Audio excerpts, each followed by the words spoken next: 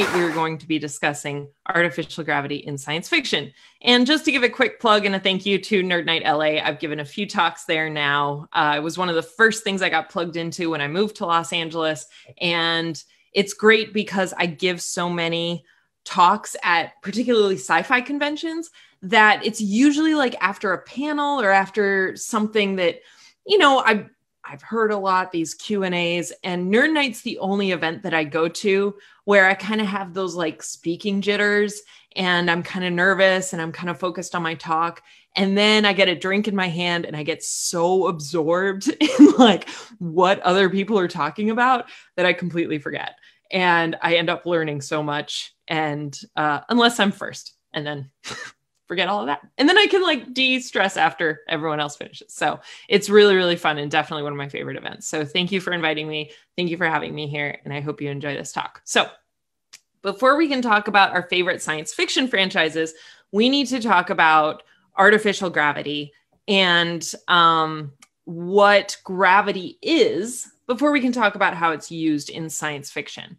So most people, when they think of gravity, they tend to just think of Isaac Newton and that gravity is a force, which is fair. I think that's kind of where a lot of people stop when they have learned science. They go into something else in the world and they're like, oh yeah, apple on the head, things fall down, whatever. It's a force that falls off as something and it makes me cry and don't ask me any more questions. Isaac Newton had that idea that gravity was this force.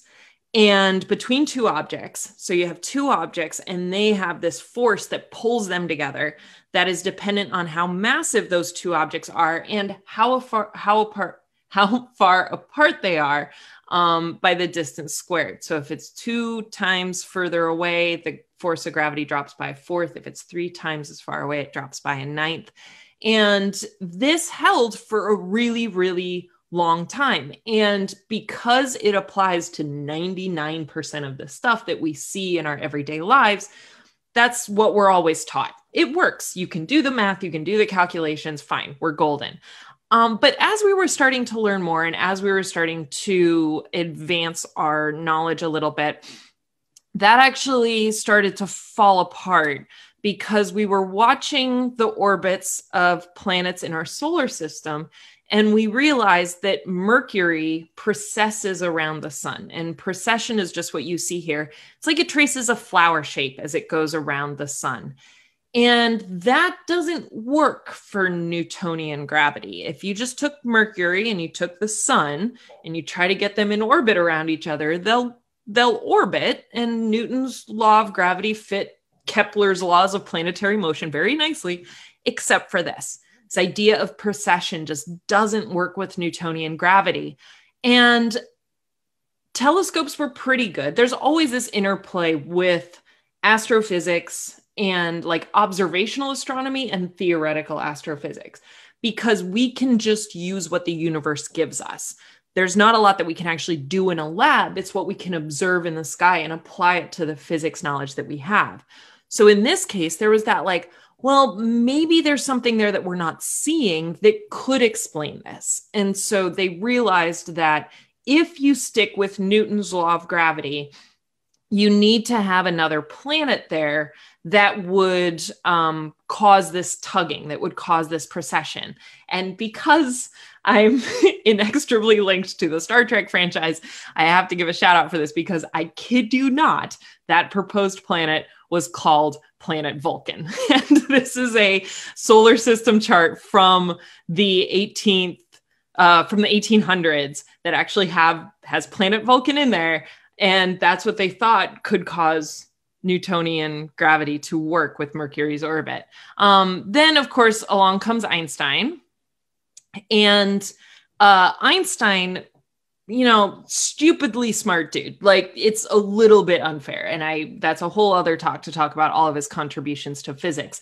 But one of the things that he contributed was this idea of space-time, this idea that gravity is a sheet. It's like you took a trampoline, and that trampoline is a 4-dimensional space-time sheet. It's like our universe is four-dimensional, that it's 3 dimensions in space, 1 dimension in time.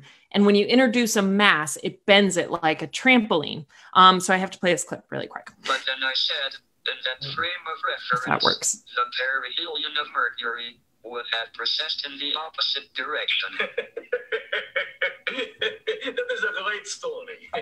Quite amusing, Dr. Markey. You see, Sir Isaac. So, really quick, that's basically breaking down. I mean, the joke is solid, right? Because it is talking about that perihelion of Mercury. That's exactly the precession thing that they're discussing.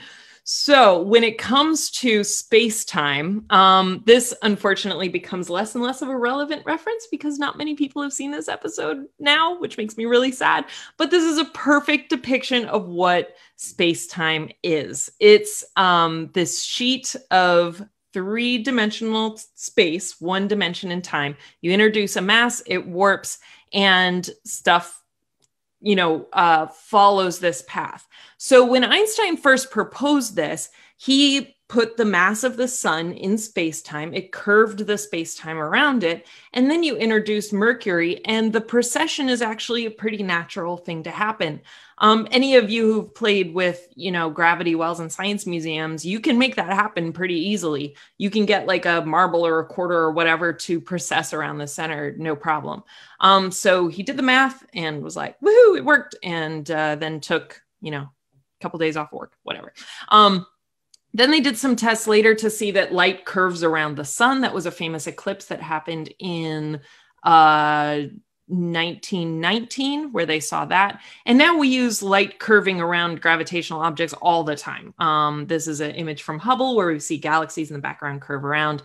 And then most famously, this is the idea that when objects are rotating around each other, they actually send ripples in space-time, which was theorized by Einstein in 1915, and then in 2015 was detected by the LIGO collaboration. I did my PhD research with, but I left in 2014. So don't ask me questions about that. I'm fine. All right. So moving on. Let's talk a little bit about how gravity works. And if you can imagine gravity like a baseball. So artificial gravity, let me take a step back. I'm used to the 20-minute limit. I'm trying to cut it down really fast.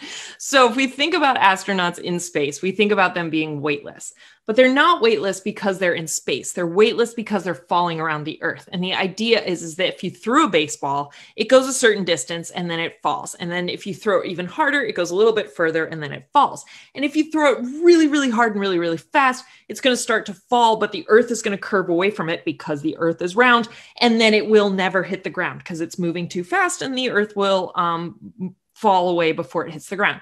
That's what the International Space Station is doing. So that's why astronauts are weightless. It's like they're on a constant free fall terror ride, which actually sounds horrible. But it's really important to note that gravity is going to be necessary for any long-term space travel that we actually want to have, because it can have pretty detrimental effects to the body for prolonged periods without any space.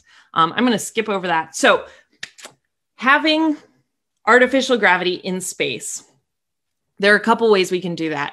One is this idea of artificial gravity from rotation. And this is how they train astronauts and fighter pilots. Put them in a centrifuge.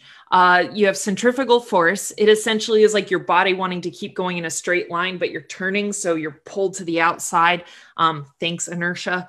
And that can artificially increase your gravity. And we see that in 2001: A Space Odyssey. That's how they do this rotational artificial gravity. And then we saw it most recently in The Martian. And they did a great job with how that could practically be applied to space travel, where we have this core center and then we have this rotating area around it. And then they live, exercise, and all of those things in the areas where they have artificial gravity. So why don't we have this today? It's a couple reasons.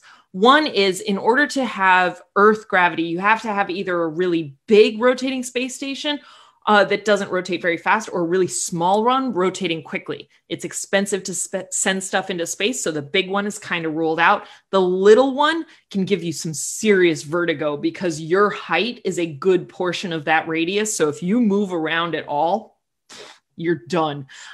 Thanks, Coriolis forces. So that's why we don't have it yet. But practically, that's definitely something we can have for artificial gravity. We also seen this in that was the Ring World series. And then in Babylon 5, they have rotating space stations as well. And in Mass Effect, the Citadel, actually, the Presidium has a rotating space station for artificial gravity. Fun fact. In addition to the other stuff they have. Now, The Expanse does a great job of another method of artificial gravity, which is linear acceleration.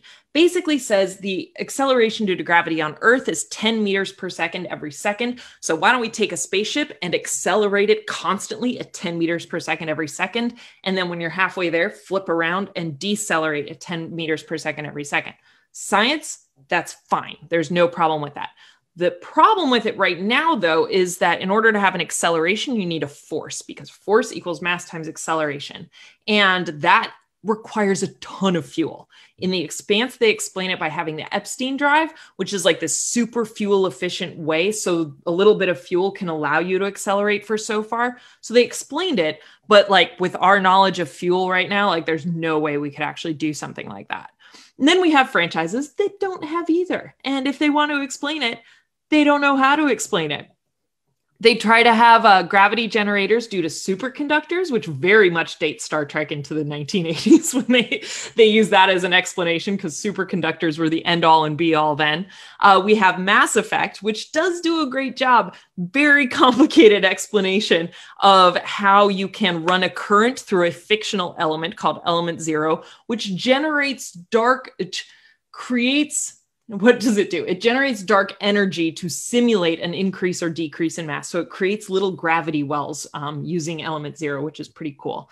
And then I did a fun video for Half-Life, or for extra credits, about how the gravity gun in Half-Life would work, which again is all about generating like little microgravity wells, which is super duper fun. So you should definitely check that out. And on that note, I think I have about 15 seconds to go. So thank you for having me. And yeah, I really appreciate it. Thanks. Go to nerdnite.com to find a Nerd Nite event near you. And don't forget to subscribe to our channel for our latest presentation.